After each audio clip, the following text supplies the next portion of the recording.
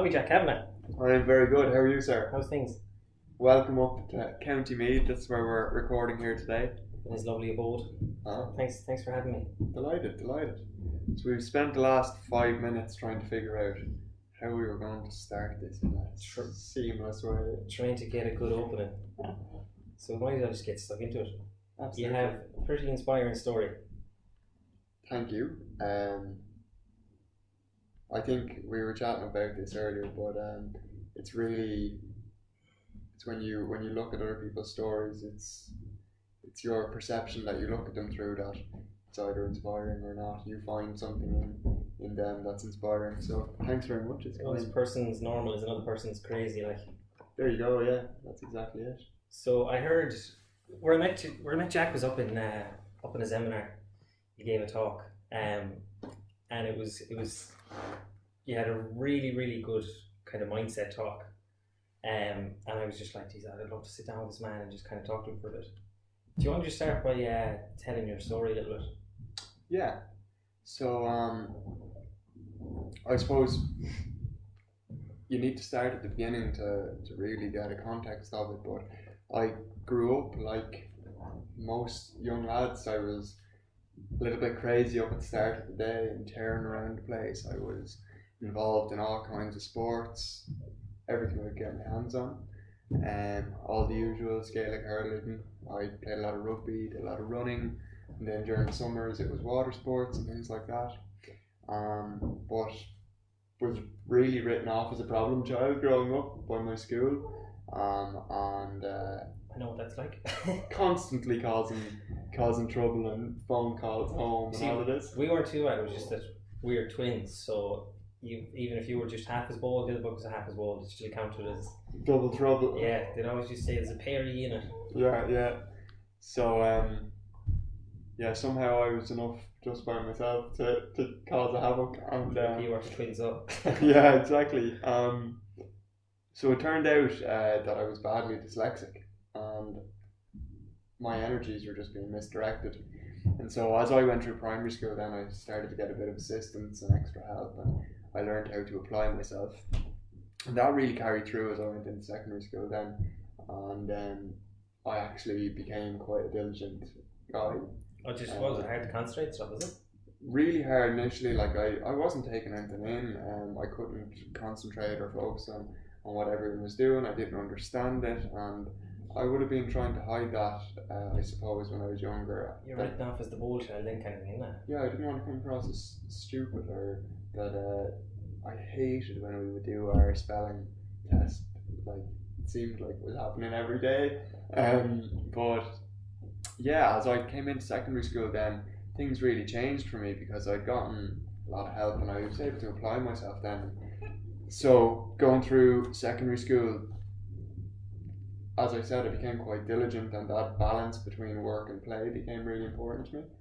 So I played a lot of sports during secondary school, and I was really into rugby and running, and I went to a boarding school, so it was great. After school we'd head straight out on the pitches, and you'd either be training with the team, or on the days that we had off, I'd head off running by myself. And those two things, it's only looking back you realise how important they both were, because when you're training, whatever type of a team you're training with, and no matter what level it's at, you're learning all the skills of interacting with others and being a team player. Competitive as well is a big thing. And the idea of like collectively having an ambition to do something was nice. But then I loved running as well, and I used to run by myself a lot, and that was just nice sort of training to learn to be alone, both physically and with your thoughts.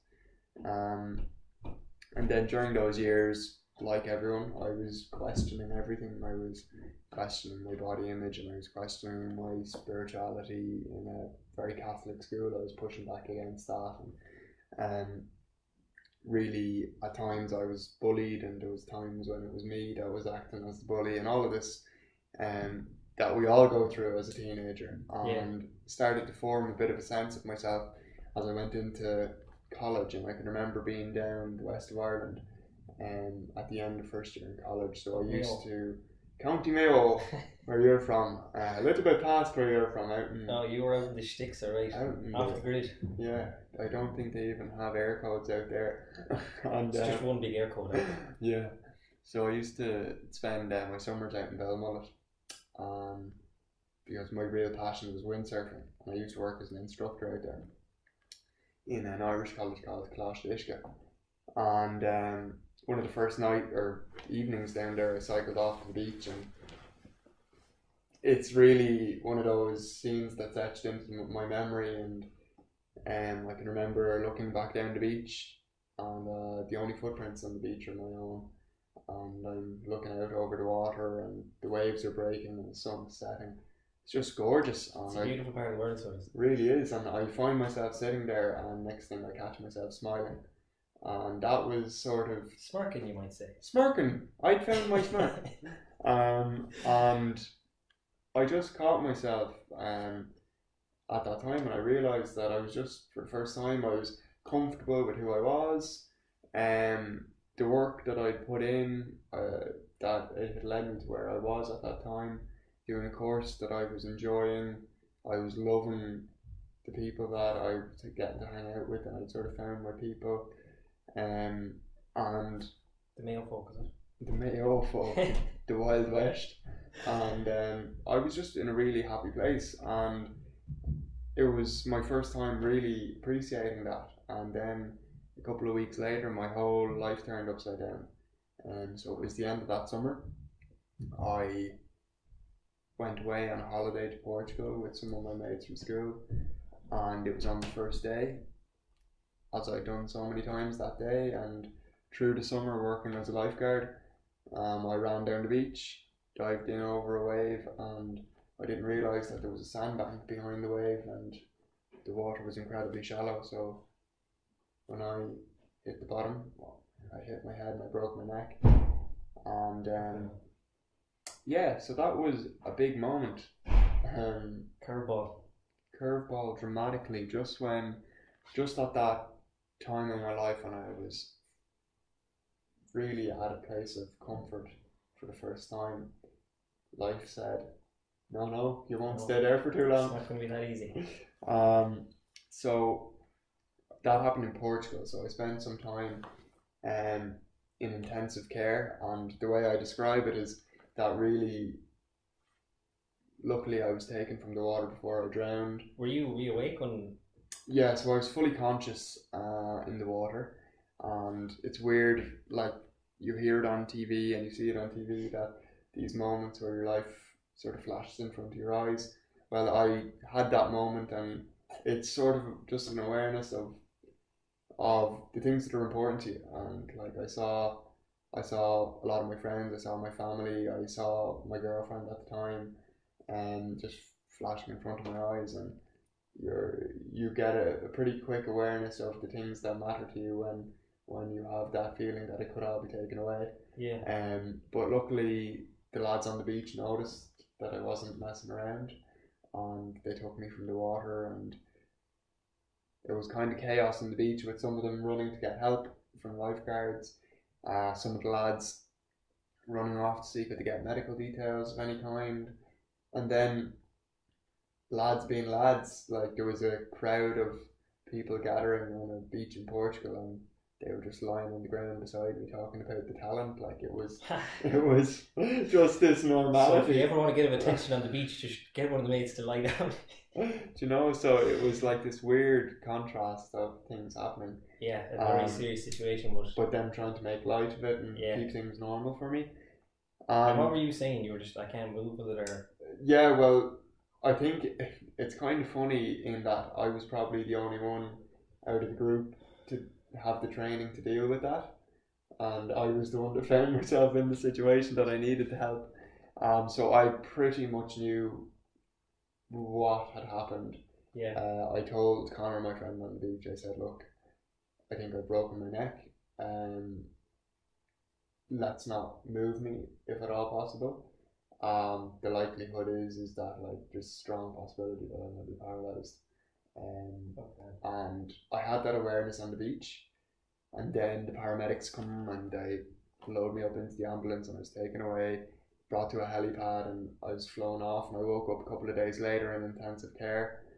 And I gradually become aware of all the tubes in my throat, and I can remember there's a light above me, and I can remember counting the 8 screws in the light, holding it in, and then I remember becoming aware that I had a metal cage around my head, keeping my neck and head still, and all of these things sort of happened. And then over the next little while, my friend Gareth walked around the bottom of my bed, and I have this memory of being greeted by this smiling but tear-filled face, and me trying to mouth the words, "It's going to be okay."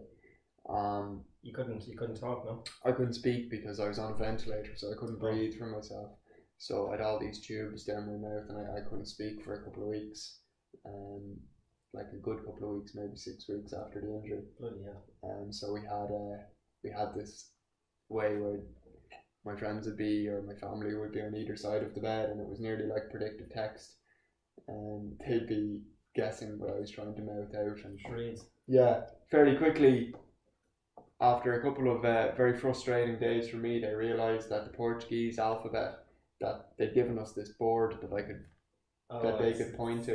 The Portuguese alphabet doesn't have some of the letters that we would use. So you have to be careful what words you were saying.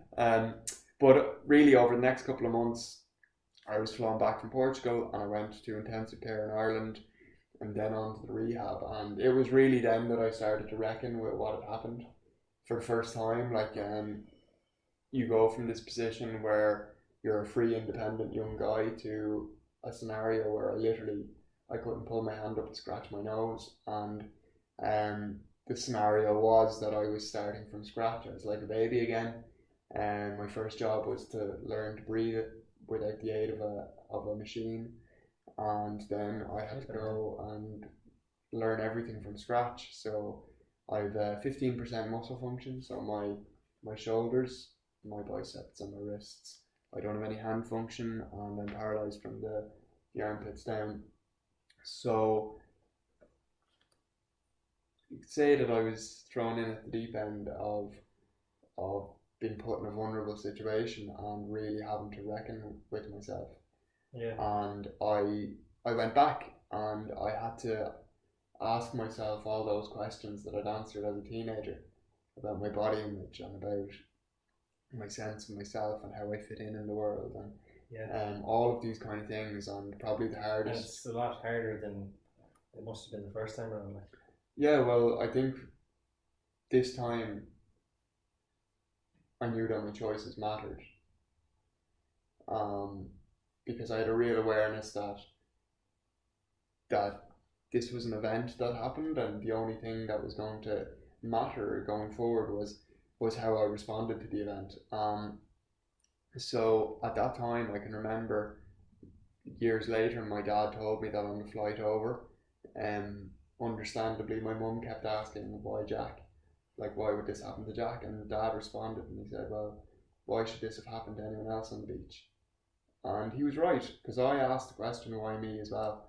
And I realised that made me the victim of the scenario, and that kind of an approach wasn't. It was understandable and probably necessary for a time, but that wasn't going to lead me to a better place. Yeah. And so I started to change that question, and I started asking, well, why not me? Because in doing that, a couple of really important things happened. The first thing that happened was I took responsibility. It was a freak accident. It was just an event that happened, and so the only thing that would matter was how I responded. So I took responsibility, and I also decided that I wasn't just going to survive this, but that I was going to learn from it, I was going to grow from it, and I was going to thrive out of it. And so I started to, that was like some of the most fundamental decision making that led me from a place of desperation to a place where I was like, you know, this might be some of the lowest places that I've ever been, but I can leverage this as an opportunity if I look at it the right way. And it's a very brave way of thinking. yeah, and it wasn't easy all the time, and I'd be lying if I said I made that decision once, Yeah. because that was a decision to say yes, I can, to keep on fighting. That decision is something that we all make, in different places and different times of our lives, and it's something that shows up every day. Like, you have to choose to rise to the challenge that life presents to you each and every day, because it comes in different ways, shapes, and forms, every single day for all of us. And really, that fundamental decision is choosing whether you believe that you're worthy of making the tough choice. You know, you have to come through a place that we all go through at different times of our life, of not thinking that we're worthwhile, and all of these kind of feelings, those places of desperation that we find ourselves in at times, and deciding that no, I'm worth it, and I'm willing to take the actions repeatedly that are going to bring me to a better place. Yeah, try your best at it. Yeah. So over the course of the next couple of years, I think one of the biggest things that really stretched me was in rehab. You said about what from here, you know, and I was just getting ready to go back into the second year of college when I had the accident. So my goal became to go back to college, and that was huge. Literally going from a place where I was learning to breathe again, to having a goal to be in college again the following start of the next year. It's a big jump. That was a big jump, is right. And during that year, I spent 7 months in rehab. And then I moved home, and moving home was probably the hardest thing of all, because I was moving back out into the country. I was isolated from my friends. When I moved back out, they were all sitting in college exams, so I didn't see anyone for about 6 weeks. And I, during that summer, was spending a lot of time alone, because a lot of my friends had to get on with their own lives, and it was important that they did. And some of them went travelling and different things.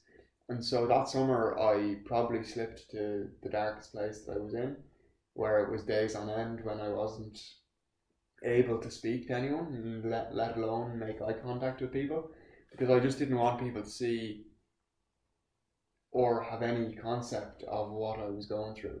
You just didn't want to put on the mask, and I couldn't rise to putting on the mask. Yeah, you didn't want to fake it, like. And so we went through all of that, and somehow at the end of the summer looked back and I said, despite all of the challenge that was, we put positive steps in place, because I was working all the time through that to get back to college. And 13 months after the injury, I found myself back in college, and for the first couple of months I was literally just surviving. I was living away from home again, and everybody on the outside thought it was this triumphant story, that I was back in college, and look, it's a huge achievement, and in many ways it was, but a lot of people didn't recognise the reality that a lot of problems with it, like. I still hadn't got anything figured out, you know. I hadn't got my habits and routines down. I didn't understand how to manage a spinal cord injury very well at that time, and the reality is I was living on campus, and to be up and in for 9 o'clock, I was getting up at 6 o'clock in the morning with the assistance of 2 people just to get up and ready for the day. But yeah, was it friends of yours, or? No, so I had 2 assistants that would help me, and it was just nuts. I would be so far outside my comfort zone and so exhausted by lunchtime that I just pass out on the table somewhere, because I was too tired to get back into bed. And that was kind of the story for the first couple of months.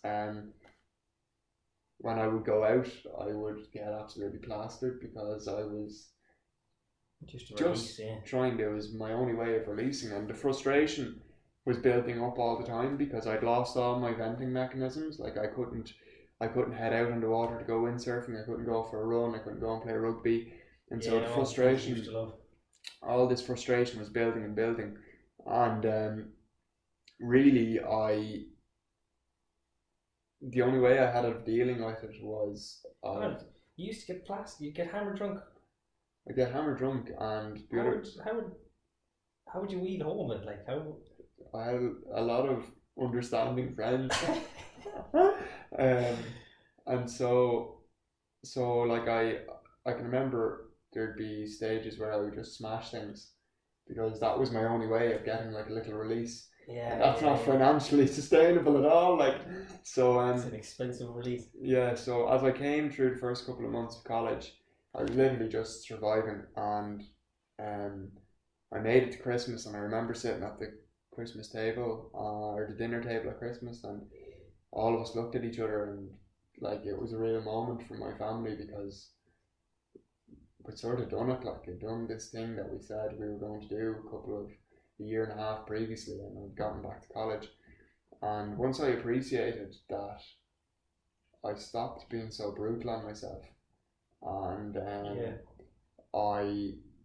I really discovered, I call it the other self, and it's that part of ourselves that we all have, and it's that part of ourselves that we recognize when we take on a big challenge in our lives, or we're faced with a big challenge in the way that I was. And the other self is the part that realizes we're capable of more than we ever thought possible. And we were chatting about this earlier, like someone else might decide to run a marathon, and in the process of going through all the steps that it takes to get to that point of actually being able to do the marathon and then completing it or getting halfway or whatever, they don't only realize that physically they're capable of doing amazing things, that it transfers to the other parts. Yeah, they're smashing the limits that they put on themselves, like. Yeah, and so I really realised that around Christmas that year, and it started getting me thinking bigger in all sorts of areas of my life.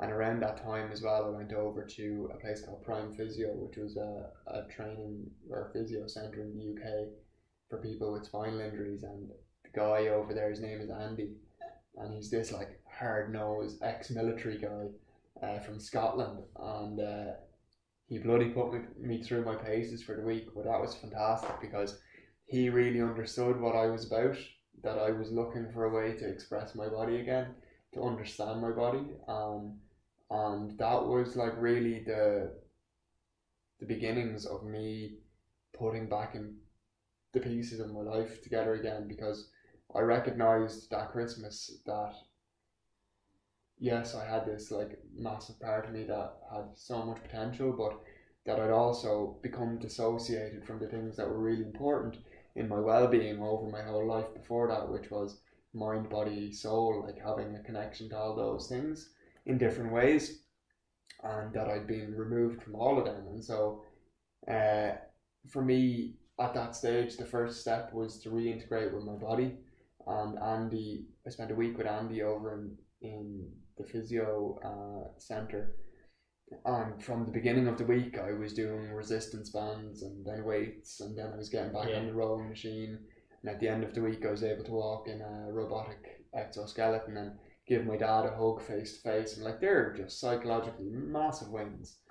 But that was sort of the week that showed me a way to integrate with my body and understand my body in the new way of operating, and actually to begin that journey of some sort of body acceptance, you know, and appreciating my body for what it could do rather than beating myself up for what had happened.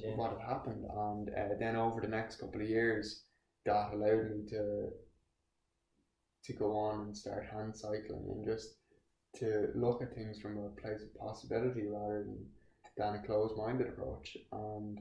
And that was the thing then that opened me to looking at my mind. And again, we can chat more about this, but like I needed to learn to stimulate my mind again. So that was great. Being back in college, I was intellectually stimulated, and I was surrounded by friends and people of my own age, and got involved in societies and things. Oh, that's a huge thing. Like isolation is huge.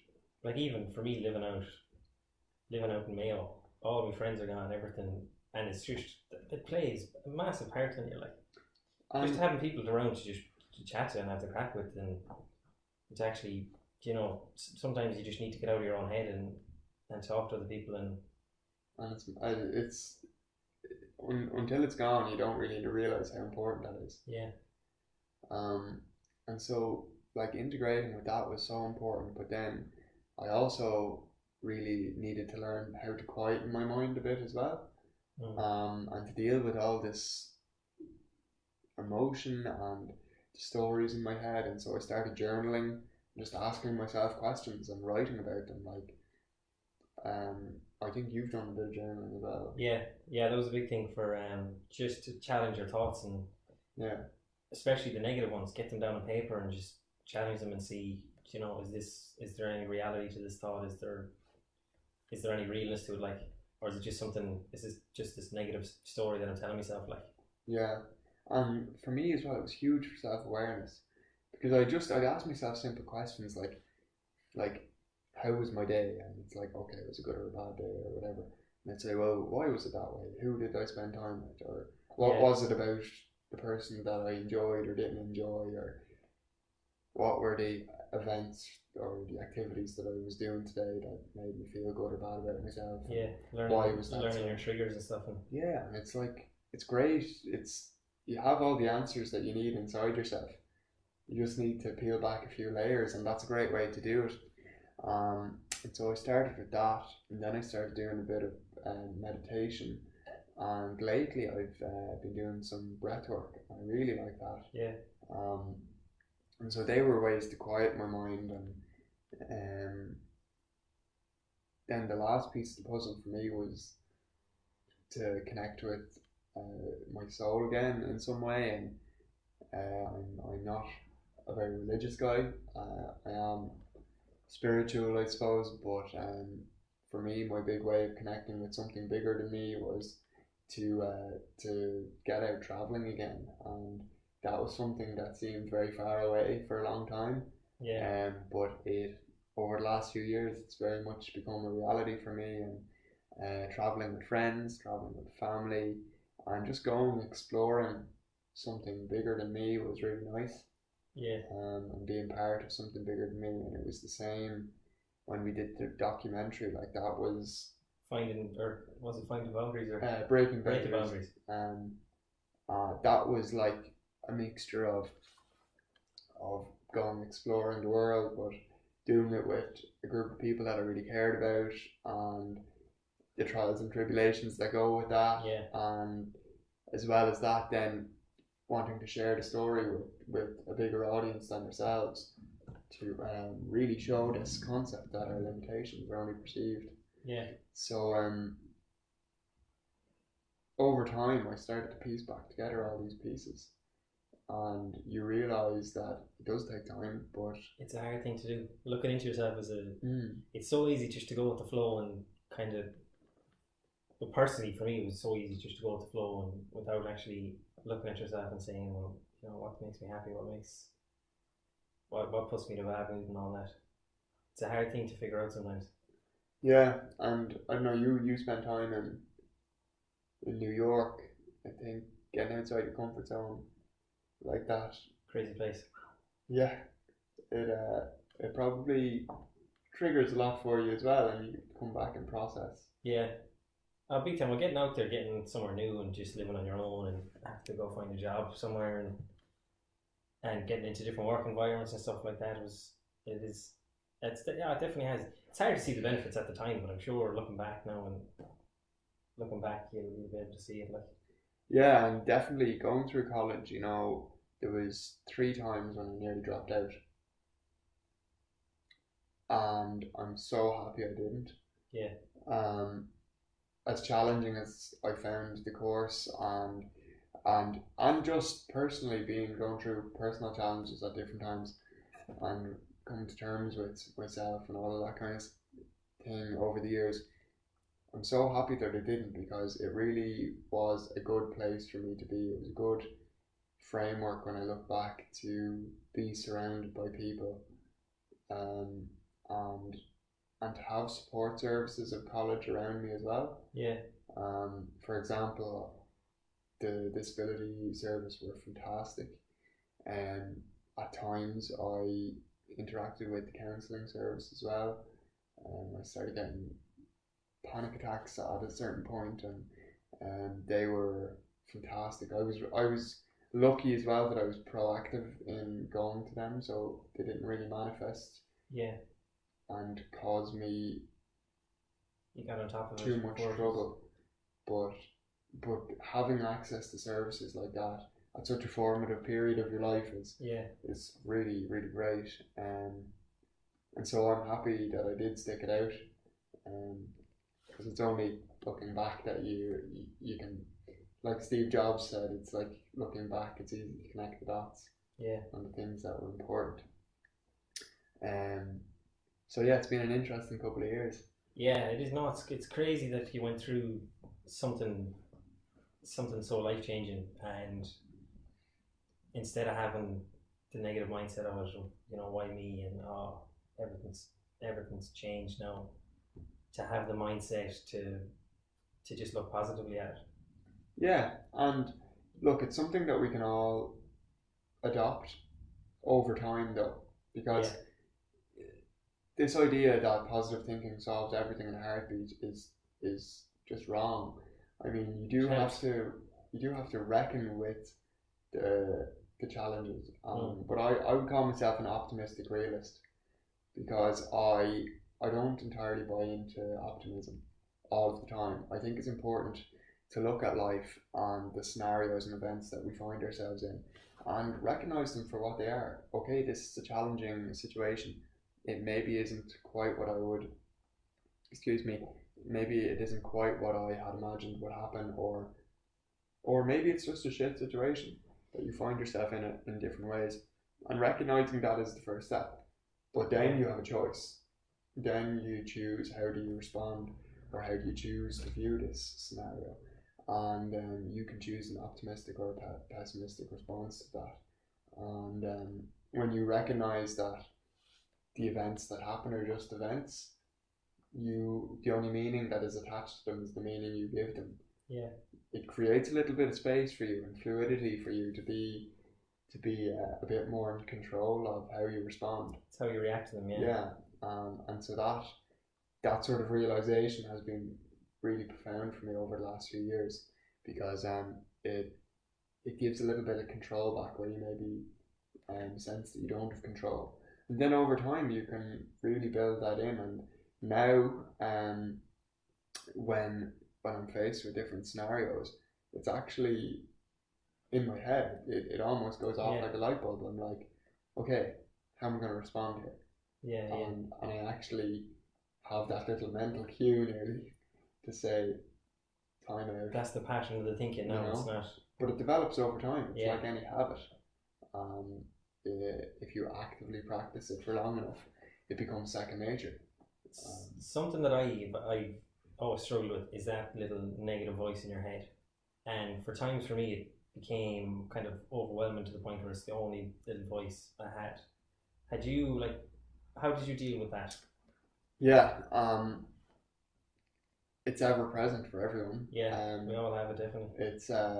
It's actually like physiologically built in. It's the amygdala, or that little chimp in your mind that's talking to you all the time. And the first ways that I really learned to deal with it was through journaling, and really starting to question, like, what are my beliefs and what are my values, and I would write them down, and then I would say, okay, are the thoughts that I'm having supporting my beliefs and values? And quite often it was no. There was like this, as you said, like this negative thought patterns, and so I started to recognize some of the triggers for those, and at various times I used like mantras and things like this in the morning, and I would say certain things about my beliefs to program them in at the start of the day, and then by lunchtime it's all gone out of your head and you're like, fuck's sake, this is whatever, you're back to your old way of thinking. Yeah, it's one of the things you have to keep going with it. But over time I started to challenge my thoughts, and it's important to challenge your thoughts, because your thoughts lead to the actions you'll take, and they lead to what you believe in, and all of that. It's all connected. And so I started to challenge those thoughts, and then I heard this quote, and I'm not entirely sure who it's from, but the quote was, "Stop listening to yourself and start talking to yourself." And I really liked that because the way I visualize it is that I have this little monkey in my mind, and it's like having a dog. It's your responsibility to make sure that the dog isn't acting up and to out in public or whatever, and even in private, that's not shitting on the floor, like. And it's your responsibility to make sure that the dog is behaving appropriately and to manage it. Take ownership of your thoughts and what's going on. The same sort of scenario was true for the way I started thinking about things. That it was my responsibility to start to learn to manage my thoughts and to recognize when I was in a negative spiral and to question why that was and to build back in constructive thoughts and beliefs. And it's, like I've said, it's a process. It doesn't happen overnight. But over time it does happen, and it can happen, and yes, you'll slip back every now and then, but I think like the ultimate form of evolution is the fact that we have this capacity to take responsibility and to take ownership of our own lives and our own thought processes and of all of these things, and seeking help when you need it. Don't be afraid to ask, do that. Like, you can't always do it by yourself, and there was times when I needed help, and I would have no qualms about saying that. Even the chat we had before this, talking through it, some of the stuff that comes up, you're like, that's, things make sense, you know. When someone else says it to you, you're like, that makes a lot of sense, like. Yeah. Just about psychology and why different things, you know. Yeah, and having sounding boards, like some people going to their friends or talking to a family member or a relative or whatever is plenty to rationalize things. Sometimes you might need a counsellor or a psychotherapist or a psychologist, and that's the exact same thing. Like, you go to a physio if you hurt your leg. Yeah. You know, if you're having trouble with whatever, why would you not be good enough to yourself to go and sort out your mind? Yeah, sometimes the head needs to be fixed as well, you know. And the head leads everything else ultimately.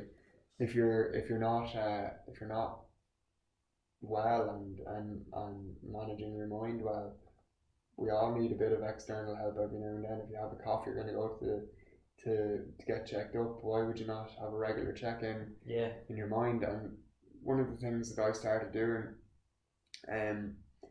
was, there was a period when I was going for counselling around the time that I was getting a bit of an anxiety, and I just decided, right, I'm on straight and narrow now. After a little while, I'm going to proactively check in, and so for quite a while after that, I would every couple of months go and just have a session, chat, and it's like a totally neutral person who doesn't know you, they don't have an opinion, and it's their job just to be a sounding board. They're professional, like. Yeah, and you just need that sometimes. Yeah, it's so valuable, like. Yeah, and you don't only need to do it like when you're in a spot of bother. It's like in the same way that you talk about physical fitness, mental fitness is the same thing, and journaling and meditation and mindfulness or going for a chat with a professional, even when you're well, that's mind management. You know? So you're working out, your mental working out. Yeah, there you go. So you're a motivational speaker now. You do talks and stuff. Yeah, so I do various things, that's one of the things I do.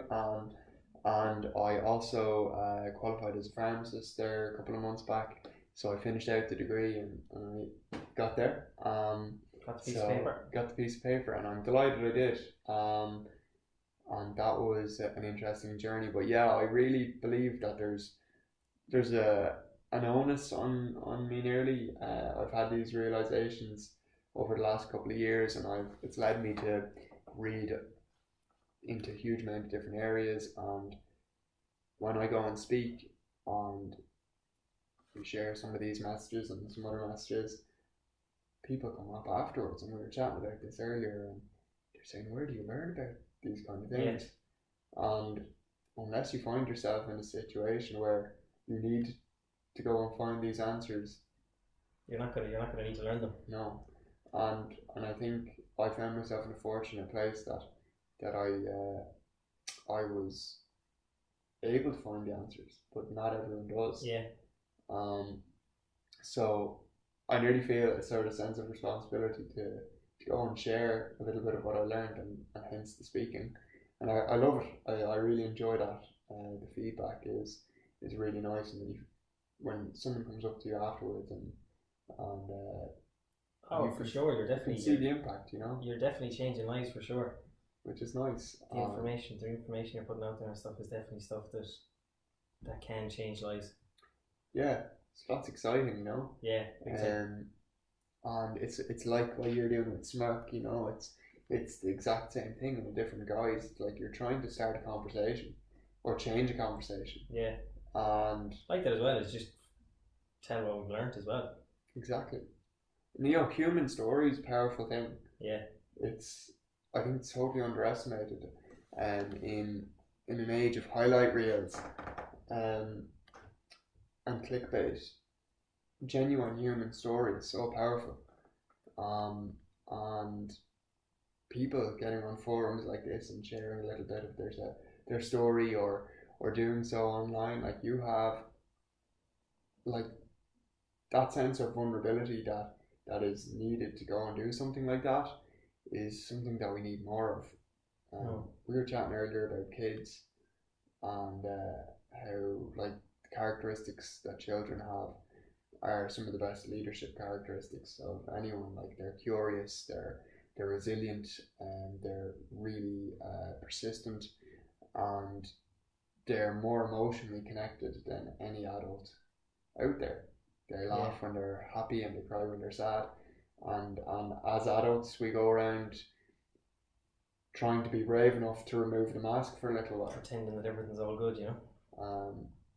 So yeah, I think that like people sharing human stories and vulnerability, it's the key to unlocking the ability for others to do that, because when you create a space for someone else to do it, it becomes easier for them to do it, and then they can do that for someone else, and we can start changing the conversation around about from a place of mental health only being about the negative side of mental health to it being about, well, there's an entire spectrum of mental fitness and being well and how to look after yourself. Yeah, it's a hard thing to learn, is how to look after yourself, and there definitely is little things you can implement to get that pattern of positive thinking in and stuff. Yeah, absolutely. Any big goals for 2019? 2019, I have a few physical ones, and so I want to go and cycle all of the greenways in Ireland, end to end. So that's a big one. How far is that? I'm not sure in distance. A lot of them are between 40 and 80 kilometers. So that's a physical goal of mine. Then I'm starting a new job next week actually. So I'm really excited about that. It's going to be a really interesting year working in healthcare innovation.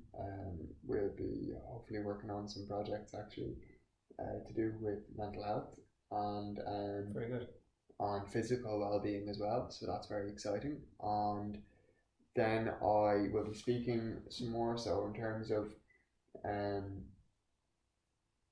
trying to have an impact, that's where my goals for speaking orient, and that involves like schools and seminars and going into companies and things like that. So that really excites me. But to be honest, most of my goals for the year are around daily habits.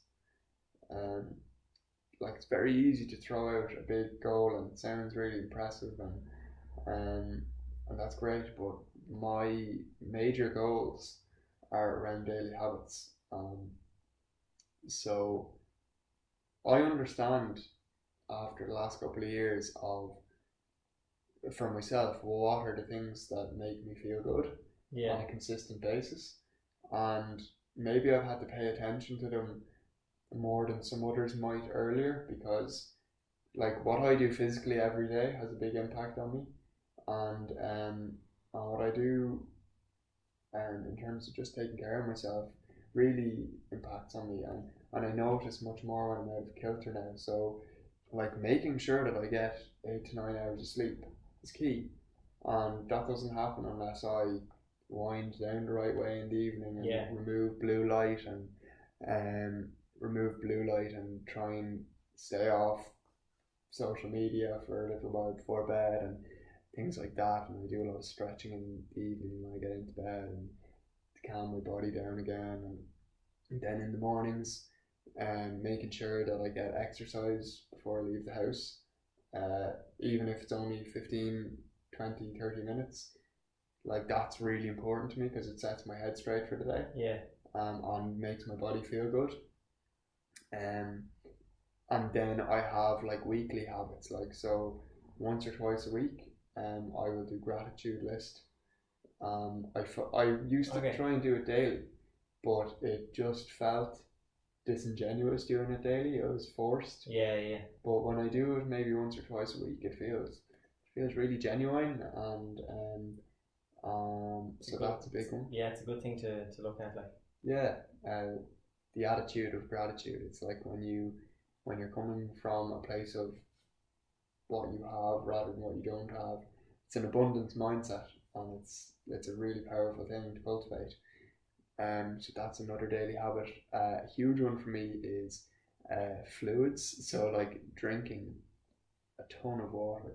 So I was saying to you earlier, I probably drink about 3 liters of water most days. Jeez, good going. And geez, the doctor be happy with me.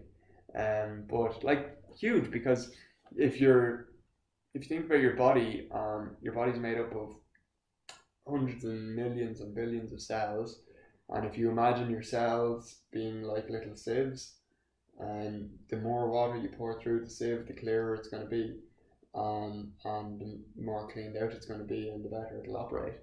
And that's the way I think about my body. The more fluid I put into it, keeps everything flushed out, keeps my head clear, keeps my body operating well. So that's another big habit for me.